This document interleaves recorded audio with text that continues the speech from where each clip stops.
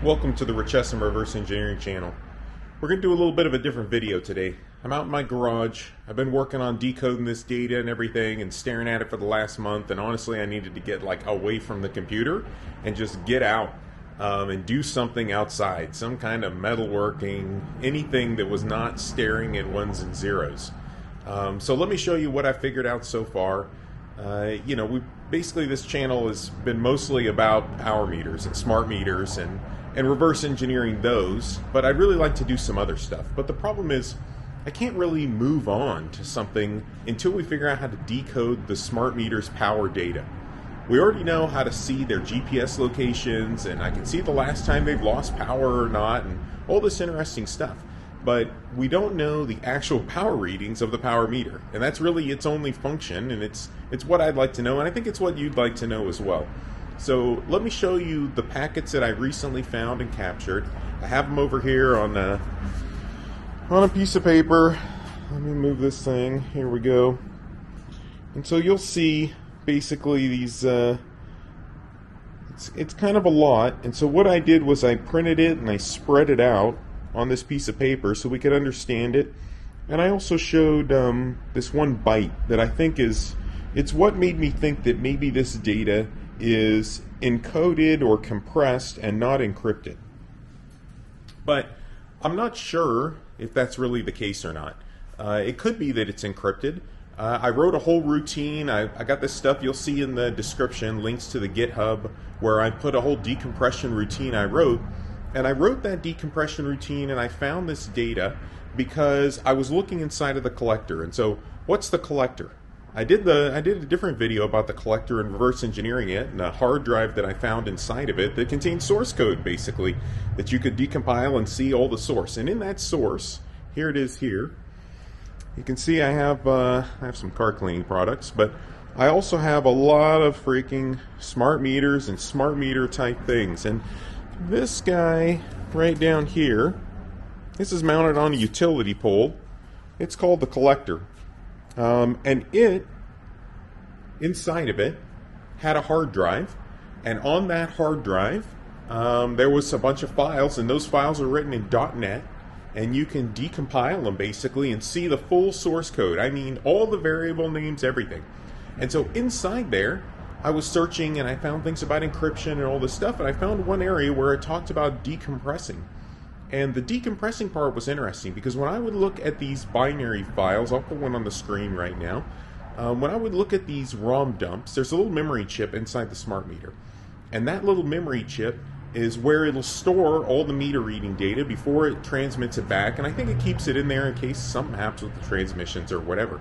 And in there, you'll see the readings. There's a lot of filler kind of zeros in between these chunks of data. And so it made me think, hey, that's a case for compression. And I saw compression mentioned in the source code, and so I thought perhaps this data that's right here, perhaps this data isn't encrypted at all. Perhaps it's just compressed. And so let's take a look at this real quick. So I labeled some of these parts here, like I call this SOF, start of frame, and then over here is end of frame. And so they all seem to start 00FF, and then the end of frame is usually a 04. And so in the beginning, you have some kind of standard stuff. You have like destination addresses, you have source addresses, and this is kind of just routing information.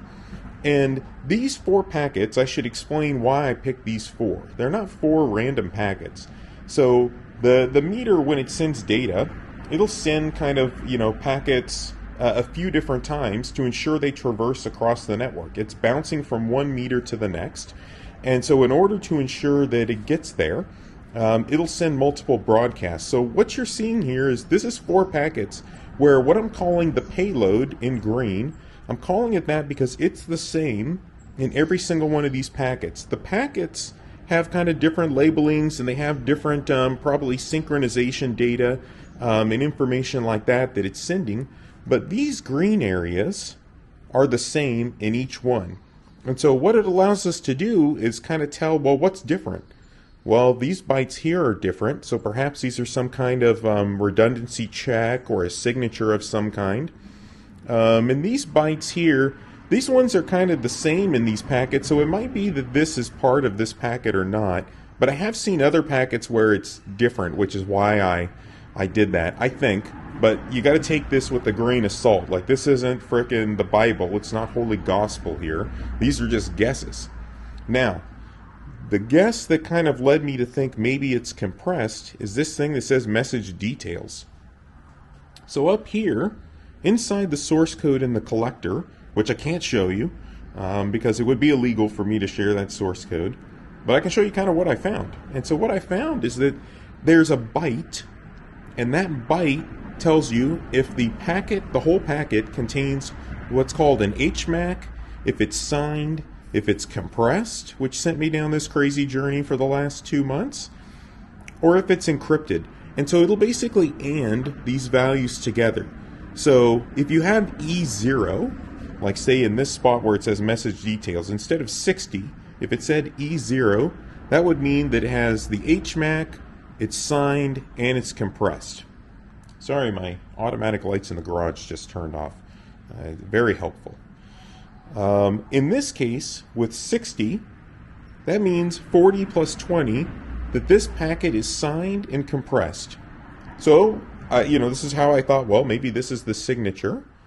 And then could it be compressed? And so the way the compression routine seems to work in the source code is that there's a huge array of data, and that array of data, the first byte tells this routine, it's called an LZSS compression.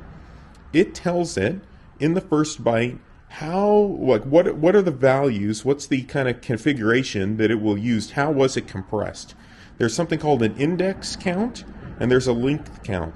And so in that first byte, the upper 4 bits are the index, the bottom 3 are the length, and I don't know what the hell they do with the fourth bit up here. Nothing, I guess. And using that, it'll decompress it. You'll see I basically wrote this Python program, and it's on GitHub in the files, that will run, it will do this. It's based off of essentially exactly the code that is in the collector. Now, it's not exactly the code that's in the collector, because that code is written in C# and this is written in Python. So it's my interpretation after reading through it, how they did it. There's kind of 2 main chunks. There's an area where we keep track of all the bits essentially in that array. We cycle through, and as the index and the length change, that changes all these parameters of how it's going to pull data and decompress it. There could be an error there. I don't know. I was pretty excited because when I would run it, and sometimes it would decode a packet or not, this is what I would feed in for the packet. So what I would do is in that code, I'll basically put this stuff together. So I'm assuming that a lot of this data is getting stripped off when it comes into the modem to receive it. Let's look at a modem real quick. I mean, let me kind of put some pieces together for you so it's a little clearer here. Let's say we have a modem, and let's grab a meter for the hell of it. Let's just put it over here. So we got a meter right behind our radio control fuel, and we got a modem right here. So the meter's broadcasting some data. These modems also broadcast data, and they can be, actually this modem hardware is what's inside of the collector as well that receives it back. So this data, it gets sent and broadcasted back, and so some of this stuff gets stripped off or whatever as it gets received, and it gets turned into the actual packet of data that we care about. I'm thinking this payload is the stuff that's kind of kept. So this other stuff gets stripped off, this routing stuff, and then perhaps it's the same every time. So even though these 4 packets were 4 different broadcasts, these things are the same. And you'll see this in the raw data file that is posted on GitHub. There's like 1,000 different, readings that I compiled over 10 days that I put there that you can look at.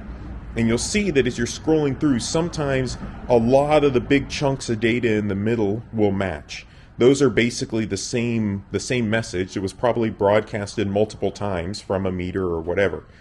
Now, to get back to this here, what I would do is I would take this, and this. I would put them together as one big string of data, and then I'll feed it into my gridstream decompressor Python file. And there's a few ways you can feed it into that. So you can feed it in just straight as one big long string of text like this essentially, and it will take the first byte and it will treat that as this config byte. It'll try to process the rest of the data, and then it will output what it thinks, if it worked, to the screen, if assuming that the routine was able to run properly. Now sometimes it doesn't run, like if some stuff, if the config byte is not what it's expecting or doesn't work for that compression algorithm. So what I did was I also have a function where it doesn't treat the first byte as a config byte. It just runs through, and it's called like a brute force method, and it'll try every possible index and length value to see if it can find the compressed data. Now that I'm thinking about it, I'm not sure if I try every value, every length for every index, but I do try a lot of values. You'll see it in the source code. And it dumps all that to the screen, and so that way we can just kind of scan and take a look, because we don't know what the heck we're looking for at this point. What I am looking for at this point is, in that data, perhaps there's a meter ID or something else that's a unique identifier. I don't think there's going to be any strings in it, because it's all like containerized type data. Every memory address is basically like, oh, this is the meter reading location, and this is this, and this is that, and this is power quality, or who knows, whatever the heck else is in there. But a meter ID could be in there, and those are, even though they're kind of a little different, they're also fairly unique. So like if you look at this meter up here, this is the meter ID, F0987EA2. They all kind of start like that, F0 something. So after staring at these things forever, like here's this one. Now these type of modems usually start 8070 or something like that. And you can see that, let's see, down here, sometimes this destination's like a broadcast address, so that's not really a real meter ID. It's like how it's broadcasting information. But here's another one, F03B. So you'll see a lot of that in there. Now, why am I making this? So I feel like this is the final thing, but I've stared at this data so long that I think I'm probably going to be missing something. And so what I'd like for you to do is to take a look at it as well and let me know, what do you see? Like, did I miss something very basic? Is the answer staring at me in my face? Now I'll tell you, I thought this stuff was compressed, and I thought this video was going to be me showing you the data, like, aha, here it is, the meter readings.